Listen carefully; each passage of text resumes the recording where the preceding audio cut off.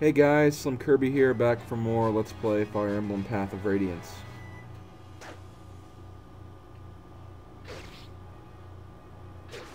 Good job, Karen. Way to kill that soldier. Okay, it looks like General Kasatai is attacking Neph. That is a big mistake. Very big mistake. I reckon Neph will kick your ass. So, Kasatai is actually wielding a weapon called the Brave Lance. Now, I think I discussed brave weapons already in an earlier episode, but if not, I'll just do it very quickly. Brave weapons always give you a double attack. And sometimes, if a speedy unit is using a brave weapon, you can actually get 4 hits in one battle. So, the equivalent of a unit that could attack only once would attack twice, and then one who would attack twice would attack 4 times. So it's a very useful weapon. The only thing is, the weapon uses go down very, very quickly for obvious reasons. Right here, I was kind of hoping for a Zahart critical, but nope, he only left the unit with 1 damage left, so kind of disappointing. Not going to cry about it, though. I'll go ahead and heal Boyd since he was lacking some HP.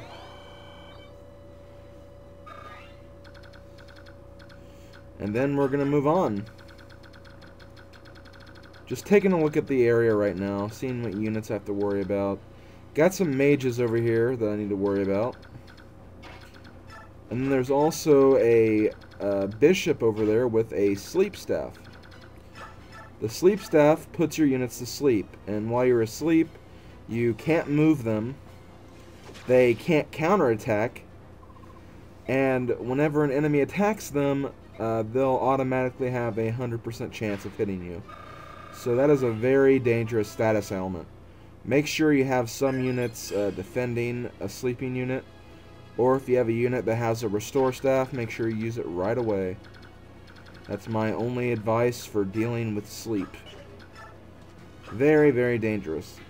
Not as dangerous as the Berserk staff in other Fire Emblem games, but since it's not in this game, I'm not going to really worry about telling you what it does. It's very dangerous. Let's just leave it at that.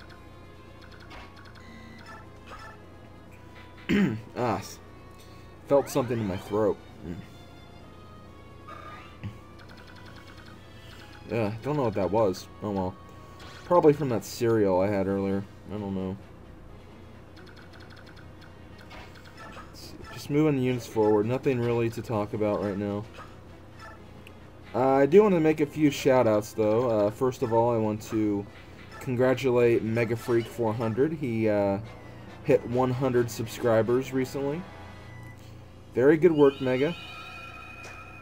He's been doing this for almost, I want to say he's been doing video projects for about 10 months now. And over time, he's improved a lot. He started doing Paper Mario back in last summer. And he's just done a few other projects, and he's improved every step of the way.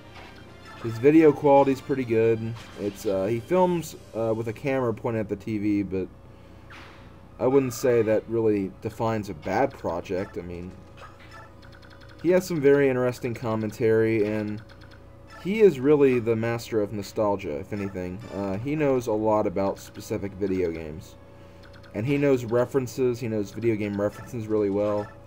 For those of you who kept up with my Kirby's Dream Land 3 Let's Play, every time I finished a world, he would know all the references of all the characters that would appear in the levels, so he is really the master of nostalgia. He knows a lot.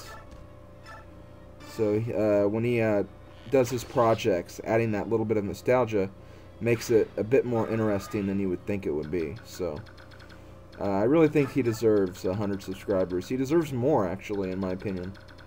So if you haven't checked him out yet, just go to his channel, MegaFreak400. He's currently doing a Super Paper Mario Let's Play and a Donkey Kong Country 3 Let's Play. And he's also doing Wario's Woods that he's trying to finish up with. So yeah, don't be afraid to check him out.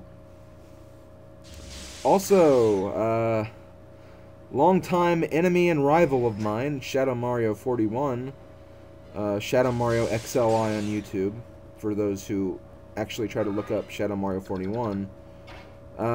He has just announced that he's going to do a Donkey Kong Country 2 Let's Play.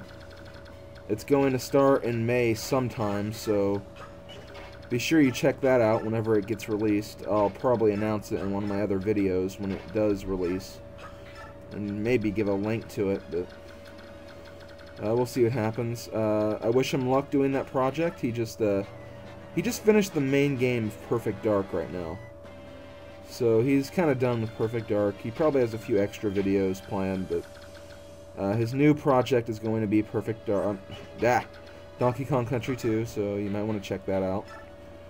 A lot of Let's Plays with monkeys lately. Will I join the fad by doing another Donkey Kong game? Well, too soon to tell. I have some other games planned, but who knows? Who knows what I have planned? I might surprise you guys. But right now, we have Fire Emblem to deal with. Still got another month or so of me dealing with this project. Shouldn't be that long, though. Once I get into the new rotation next week, all these videos should be coming out relatively quickly. Let's see. Making sure I do this exactly right, because I do not want to have my units on the bad end of the stick. Ooh, an energy drop. For those who don't remember, energy drops permanently raise a unit's attack power by 2. And also, Volk got something else in another treasure chest that I forgot to mention. Earlier, he got the parity skill. The parity skill is kind of unique, but I wouldn't say it's a good skill at all. What parity does is it basically removes any bonuses from a battle. So you don't get skill bonuses, you don't get terrain bonuses, weapon bonuses and weapon weaknesses are not accounted for. It's basically just a skill used on ability alone and not really advantages and weaknesses. It sounds better than it actually is.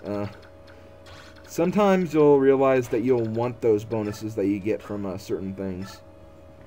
And just, I don't know, parity just doesn't seem worth it sometimes, so I'd advise you not to really try to equip that. There's one unit we'll get later on that already has parity equipped, but I'd also take it off that unit, to be honest. I just don't think parity is a very good skill. Some of you can prove me wrong if you want, but in the end it's my opinion, so screw you. I'm gonna bust down this door, although I don't think there are any enemies behind this door. So I'm probably just doing it for all the wrong reasons. So I'll go ahead and move Rice over here. No, not the physics staff, you moron.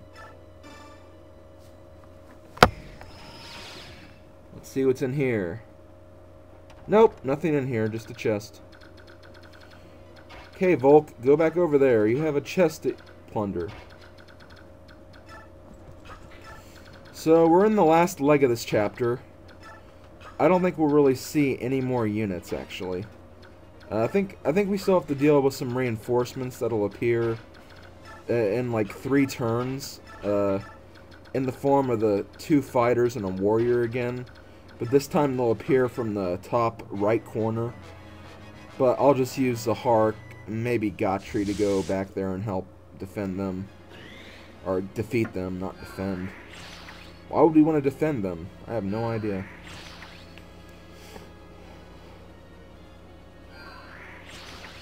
Thanks to Adept, we managed to get rid of this mage in ample time. Yep. Oh, there's those forces right now, actually. They came a little earlier than I thought they would. Nothing wrong with that, though. Now, I would be careful, though, because the warrior has a killing axe, or a killer axe. So, I'd advise you not to send a unit that could get killed in 1 hit by a killer axe. Like, I think when I checked the damage level, or the the damage that the warrior could have done on Zahark. It would have done 13 damage for a normal attack, and then 39 damage for a critical attack. And if the critical attack hit, Zahark would have been dead. So you really want to be careful about who you use to take on units with killer weapons, because keep in mind you can get very unlucky and then just lose your unit immediately. So just be very, very, very careful. Well, looks like this video time is almost exhausted. Still got about 20 seconds left, though. I probably could have cut out this footage, but I'll leave it in. I already cut out some footage for this video already. Okay, so this has been SlimKirby. Let's play Path of Radiance. See you guys next video.